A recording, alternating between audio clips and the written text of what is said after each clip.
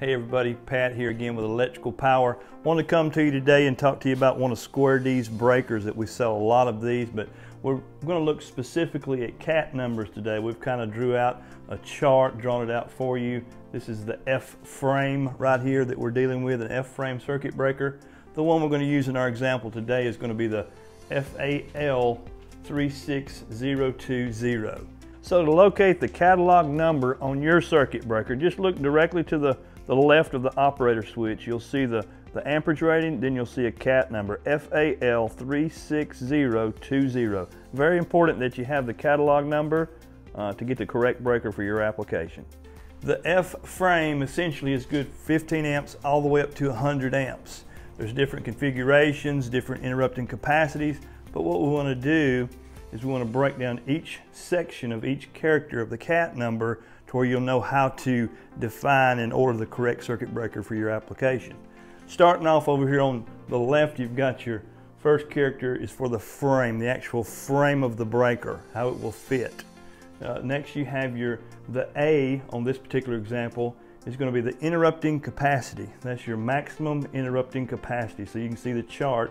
If this digit was to change to a C, it would be an extra high, like an FC. Moving through the cat number, the third character is your lug configuration. You got an F, an L, a P. It gives you different ways to have lugs on one end or lugs on both ends, or actually with no lugs at all. So depends on your application. And then moving on, you've got your character here, a 3 for the example. That's for your poles. How many poles you have on the circuit breaker? A 1, 2, or a 3 pole. Real simple. The voltage class, we've got a 6 here in our cat number, our example. That 6 means that we're at 600 volt. You could have a 4 here, that'd be 480 volt, or a 2 would be 240 volts in this place. Also, the last, but very equally important, is the amperage of your frame. The amperage is crucial. Again, these are from 15 up to 100 amp on the F frame.